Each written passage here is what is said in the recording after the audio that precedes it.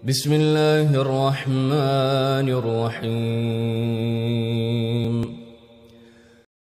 In the eyes of Allah subhanahu wa ta'ala, your life, your child's life, your grandchild's life, your great-grandchild's life, and so on, as was the life of your father, your grandfather, your grandmother, your great-grandmother, your great-great-grandmother, all the way to Adam alayhi salam. Their lives and what would take place within their lives in the eyes of Allah subhanahu wa ta'ala is like a constant. So you and I, we travel through time directionally. We only go forward. You go one way. You can't go back in time. But for Allah subhanahu wa ta'ala, for Him, time is a constant in a sense that it's not moving for Him. It's we are going through that time, but for Allah, He sees that entire time as one. And I hope that we understand this. So when somebody has that level of understanding, such as Allah subhanahu wa ta'ala's understanding of everything that is going to take place, that is why Allah subhanahu wa ta'ala, what did He say in hadith, in a sahih authentic hadith? He says, one of the first creations that Allah created was what? A qalam. The first creation of Allah was qalam. And what happened next? Allah subhanahu wa ta'ala commands the qalam. 50,000 years before anything was created, Allah commanded the qalam and said to the qalam, write whatever is going to take place from the beginning until Qiyamah in the world, write everything down. And the qalam, on the command of Allah subhanahu wa ta'ala, wrote down every single thing that is going to happen. So everything that you are going to go through in this life, everything, every family is going to be tested through, everything, every child, every young kid, every old kid are going to be tested from. This was already written in the ilm of Allah subhanahu wa ta'ala. Once we understand that, we have a second thing, which is that each one of you, we claim, each one of us that is here, we all claim that we are believers. We believe in Allah. We have this word we use to denote our iman, to represent our belief. The word is iman. We have iman in Allah. We believe in Allah. The word iman comes in the Arabic language from the root word of aman. From the root word of aman. What does aman mean? Aman means zawal al-khawf. Zawal al-khawf. The absence of fear. Okay? It's the absence of fear which is aman.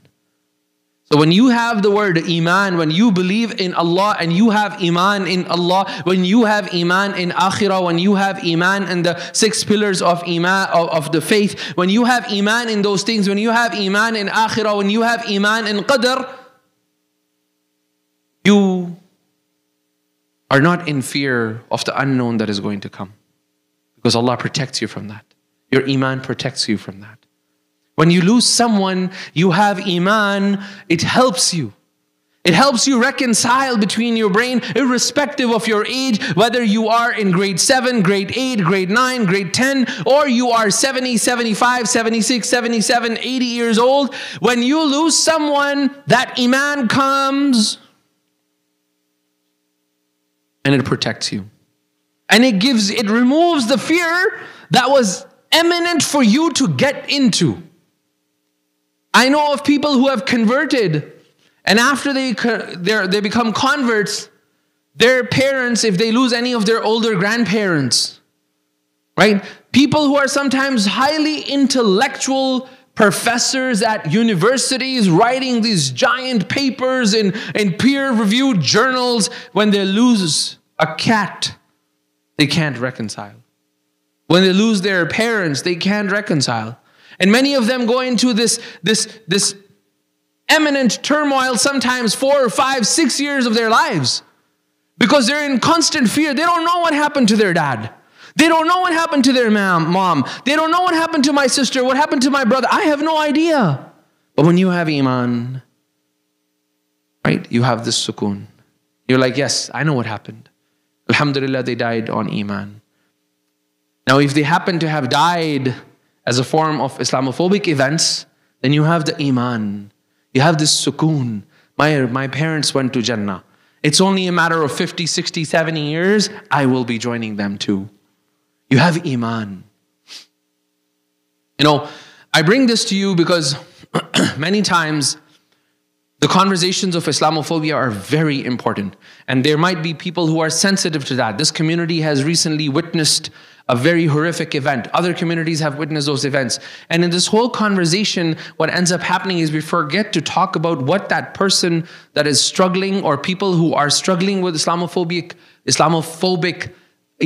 statements or attacks on them, that how should they react to it? And there's 2 ways you can react to it. You can be a reactionary person and you can react and, just say, this is not allowed and stuff. Or you can put things in perspective for you. The next verses that I'm going to recite, inshallah, hopefully would put things in perspective for us. Allah subhanahu wa ta'ala says, زُيِّنَ لِلَّذِينَ كَفَرُوا الْحَيَاةِ الدُّنْيَا وَيَسْخَرُونَ مِنَ الَّذِينَ آمَنُوا. Allah says, we have beautified for those who choose to disbelieve in the message of Islam. They are disbelievers, they do not believe in Islam. They don't have iman. Allah says, زُيِّنَ لِلَّذِينَ كَفَرُوا الْحَيَاةِ الدُّنْيَا. For them, we have beautified for them their life. So everything they do, they think they're doing it the best. In every single action of theirs, they think this is the right thing to do. When somebody is with such a horrific event that took place in London, that person in his mind is like, this is the right thing to do for me. Because this world is what I live for. This is my life. And these Muslims are a threat to my life. So he sees that. And because this life has been beautified for him, he doesn't think anything beyond the fear of that life being taken away from him, his lifestyle being taken away from him. They become very, very, in other words, they become very uneasy with Muslims being around in the society. Because it almost negates the entire progress that they have done. And they're like, oh, here comes this group of people. No matter how many times you try to help them to assimilate, they don't assimilate. A side fact for all of you. If you read history, whenever any nation conquered another society, so whenever you would have the Crusaders conquering Africa and parts of Africa, what ends up happening is the conquering power, the invading power, the culture they bring becomes the dominant culture of that land, and the organic or the intrinsic culture of that country or that land is lost. Look at Canada for that sakes, right? The British came in, the French came in, the indigenous culture is lost. It's not there anymore. It's not the part and parcel. But if you read history, the only time where the people that were being conquered, their culture overpowered the conqueror's culture is when somebody tried invading into Muslim lands. Historically. Mongols, when they tried invading into Muslim lands, they became Muslims. They killed Baghdad. They killed more than 2.5, 3 million Muslims. But eventually at the end, they're like, man, these people are strange people. And they were forced to admit that this is the right path, and Mongols become Muslim. And they take on the culture and the religion of the same country they're trying to conquer. That's the power of your iman. Then Allah says, وَيَسْخَرُونَ مِنَ الَّذِينَ آمَنُوا. Allah gives you this surety. Every single one, whether you are young, whether you're a student, whether you're working in jobs, hear this out. Allah says, وَالَّذِينَ اتَّقَوْا. If you had taqwa, if you strived and struggled to place your good deeds between the wrath of Allah, that is taqwa, wiqaya, that you use your good deeds as a shield from the wrath and the punishment of Allah. You use that as a shield. If you did that, وَالَّذِينَ اتَّقَوْا. What does Allah says after that? He says, فَوْقَهُمْ يَوْمَ الْقِيَامَةِ.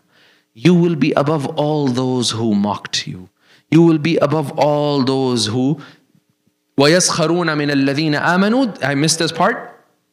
Every single one of them, they mock you. They mock Muslims for whatever we are. Look at our shape. Look at, random, total randomness. You're at Bulk Barn and this guy's like, oh, to me, he's like, oh, did you have camels in your country? What are you talking about? Right? That is where Islamophobia begins, right? In their minds, it's like, oh, this is a guy from some camel land that we need to talk about. You should be thankful to Canada that you've got cars.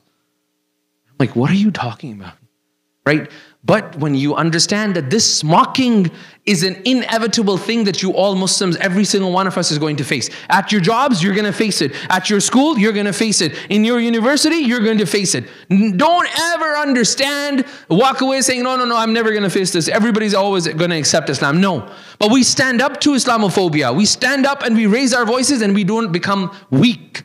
But we understand the net consequence. وَالَّذِينَ اتَّقَوْا. If you have taqwa, if you use that shield, they mock at you, let them mock at you. No problem. I've got taqwa in my heart. فَوْقَهُمْ يَوْمَ الْقِيَامَةِ. Don't worry. If you think I am under you today, Allah is guaranteeing you will be above them on the day of judgment. فَوْقَهُمْ. Above all the people who mocked. Not only those in Canada, فَوْقَهُمْ. The entire people that mocked Islam. They made Islam into mockery. فَوْقَهُمْ. If you had taqwa, Allah will make you above them on the day of judgment. Then Allah reminds you, وَاللَّهُ يَرْزُقُ مَنْ يَشَاءُ بِغَيْرِ حِسَابٍ. Don't ever jeopardize your religion for the matters of rizq, for the matters of job, for the matter of a degree. Do not compromise on your religion, because Allah says Allah gives you rizq. One of the number one reasons why people can't have taqwa, I gotta go out with my boss, what can I say? They're going to the bar, I need to go. No, you don't. You're a Muslim. Stand your ground. Let them know that this is not acceptable. When I used to travel in my previous life, I lived in this earth previously too. But in my previous life, when I would travel for corporate work, I still remember, I went to Germany. I went to that person and I said, I cannot be sitting on a table that alcohol is being served. Like imagine my company has sent me to Germany for some training and I go and tell this CEO of that company, I'm not going to sit on this table as long as I need a separate table that has no alcohol. They will accommodate you, but you need to have that peg. And I'm talking about this when Muslims were not a thing, when this is 9/11 and being Muslim was bad. Now, being Muslims, yeah, that's good. You talk about Islamophobia, you're bringing change. Those conversations didn't take place when I was young at that time. There's a good opportunity for all of you. وَالَّذِينَ اتَّقَوْا. Taqwa.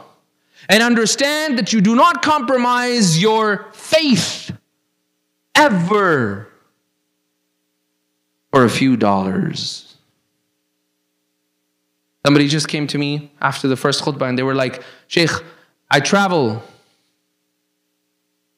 Can I just do tayammum because the places that I drive my truck, it's -40. You don't compromise your faith. Our faith is very pragmatic. It's very practical. Right? If you don't have the right, obviously it's not practical if you have ignorance in your religion. But if you learn your religion, it's very practical.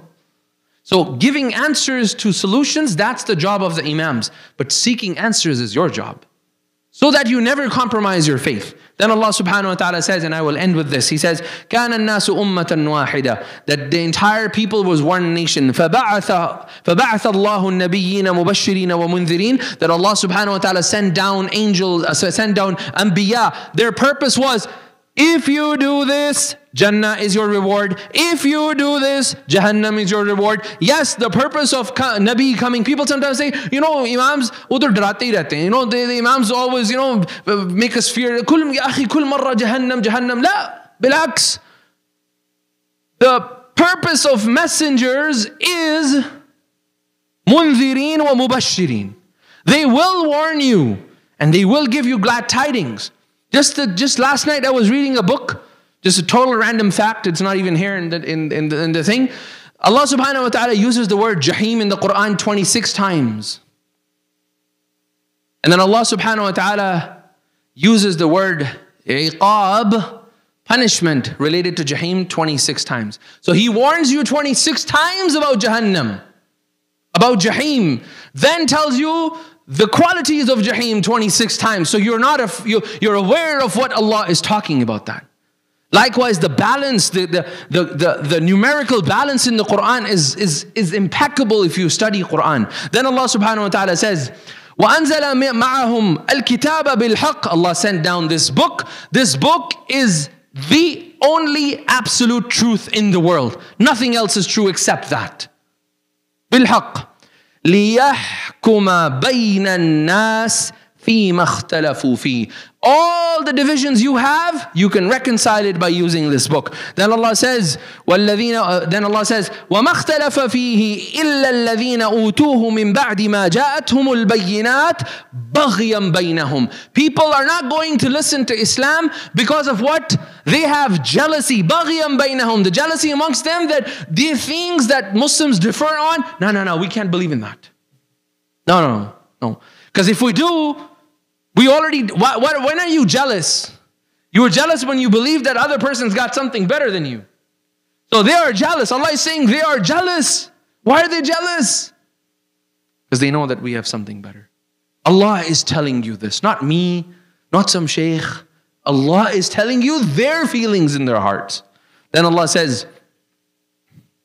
فَهَدَى اللَّهُ الَّذِينَ آمَنُوا لِمَا اخْتَلَفُوا فِيهِ He min al-haqqi bi-idhnihi. And Allah subhanahu wa ta'ala, if you have iman, come back to that same word. If you have iman, Allah will guide you to haqq.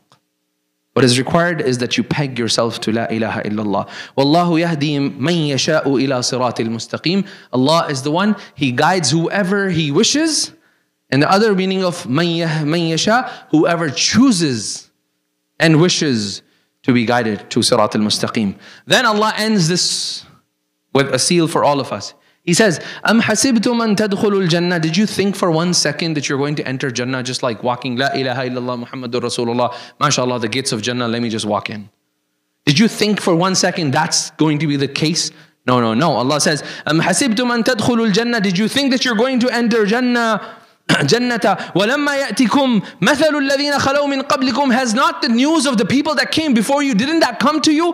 مستهم البأساء. They were struck with war and calamities, والضراء, difficulties in their life. وزلزلوا. The earth between their feet were shaken. They were shaken. We were shaken when the Hyde Park thing took place. وَزُلْزِلُوا. Allah is saying that is going to happen. وَزُلْزِلُوا. You're going to be tested. The people before you were tested. Then Allah says, حَتَّى يَقُولَ الرَّسُولُ. We're not at that stage. Allah is saying, even the messengers who were sent down with the books, they raised their hands to Allah, and the people amongst with the messengers, Ya Allah, mata nasrullah. When is your help going to come, O Allah? We're not at that position. Alhamdulillah. But Allah is reminding you that even the ones who were supposed to guide their nations by the wahi revelation, they ended up saying, Mata Nasrullah. Then Allah reminds you all and them, Ala inna nasrullahi qareeb. Indeed, the help of Allah is just around the corner. What is required from you and me is to have iman. And with iman, taqwa. And understand that this entire universe is Allah's universe. Anything that happens bad in your life, anything that happens good in your life, عَجَبًا لِأَمْرِ الْمُؤْمِنِ. If you have iman, how strange are the matters of those who have iman. أَمْرُهُ كُلُّهُ خَيْرٌ. Every single matter that happens and befalls on a believer is good. إِنْ أَصَابَهُ ضَرًّا. If difficulty and calamity falls, فَصَبَرْ. He's patient. If you're going through a difficult time in your life, be patient. You're being rewarded. for every single time. Every single time you think of that event, every single time that pain is in your heart, every single time you are reminded of that in the middle of the night, every single time you missed your loved one, sabr. And with that sabr, immense reward. وَإِنْ أَصَابَهُ سَرًّا. If things are nice, if abundance happens, then shakar. The Muslim man, a person who's a Muslim, he says, Alhamdulillah, life is good. And he doesn't forget Allah in that. And this is the net consequence of Iman. We ask Allah subhanahu wa ta'ala that He grants us true Iman in our hearts. أقول قولي هذا واستغفر الله لي ولكم ولسائر المسلمين فاستغفروه فإنه الغفور الرحيم.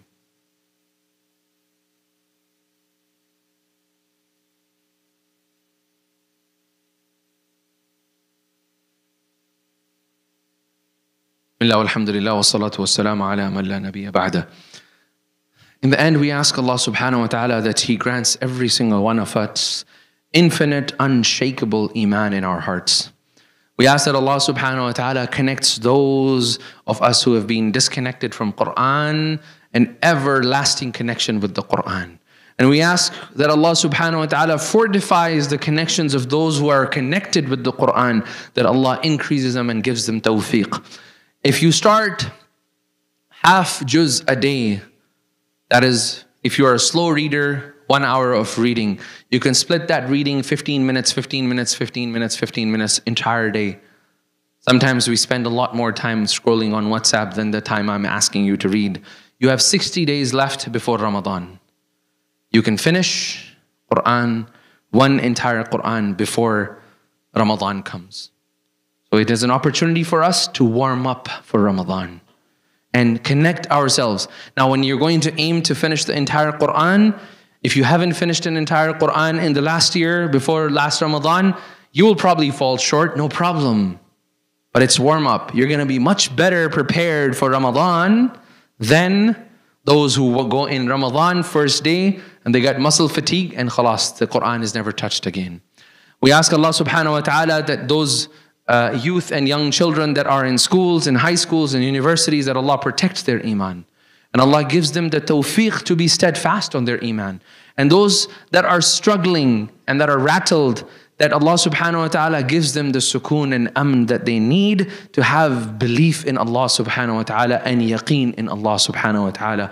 Alhamdulillah, we offer, with the help of the board over here, alhamdulillah, we offer program for teenagers on Sundays. Alhamdulillah, this Sunday we're beginning our course.